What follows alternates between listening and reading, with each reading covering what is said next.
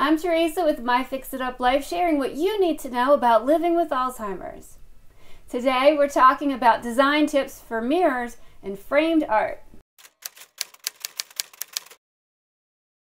Welcome to the Living with Alzheimer's Home Design Help series. I'm so glad you're here. We've got a lot of helpful information to share with you that can make living with Alzheimer's and other kinds of dementia easier and way safer. So do you know someone living with Alzheimer's or other kinds of dementia? Because living with Alzheimer's is tough. But when we share what we've learned and what works best for us, it makes it easier. So I hope you'll share your experiences or ask questions in the comment section below. So let's talk about design tips for mirrors and framed art. In this video, we'll talk about what's the issue with mirrors, what can you do about mirrors, and what's the best way to frame art. So what's the issue with mirrors? We've all had a fright looking in the mirror from time to time, and it's usually because we didn't know there was spinach between those front teeth, or that a perfect hair day wasn't so perfect at all. But a reflection in mirrors can be upsetting to someone with Alzheimer's in a completely different way. When some brains affected by dementia look in the mirror, they can wonder, who's that in the mirror? So it can seem strange to not recognize yourself, but if you think about how an Alzheimer's affects a brain, making short-term memories harder to stick, it can make sense. Many times people living with Alzheimer's don't think the person in the mirror is them. The face in the mirror could look like an older relative who died long ago, or even more upsetting, they could think it's a burglar or a stranger in their home. That's how someone with Alzheimer's can feel when they've forgotten what they look like as an older person. That's also why they can think their daughter is their wife or a grandchild is their child. So what can you do about the mirrors? Well, mirrors and Alzheimer's can be a tough combination.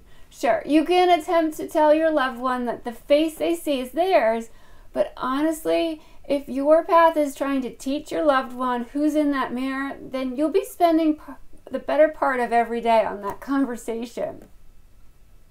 And when you know your loved one is scared or confused, and your time is running out, the best reaction might be to take down the mirrors and replace them with art or photos of them as a child or from a treasured moment in their lives.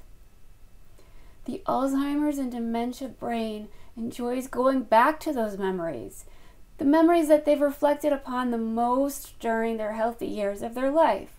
If there's a story that's been recounted time and time again, and you have a photo, I'd display it. The memory may help start a good mood, and a smile can be more difficult to find as the disease progresses. So how do you frame art without causing issues? The reflection in glass can have a similar effect on an Alzheimer's brain. So before you frame and hang memories to help your loved one reminisce, forget about the glass in the frame. Any reflection can be upsetting to someone with Alzheimer's. The brain is now processing information differently, so the reflection in the glass of that artwork might be the only thing your loved one is focused on, and not the memory. I hope this design helper helped you. Do you have mirror, glass, or other design tips to help a loved one living with Alzheimer's? I'd love for you to share your ideas and ask us anything in the comment section below. And I hope you'll keep sharing and watching this helpful series on living with Alzheimer's. Remember, when a person is the least lovable, it's probably the time that that person needs love the most. Together, we can make life easier for families living with Alzheimer's. I'm Theresa with My Fix It Up Life, and I hope you have a great rest of the day.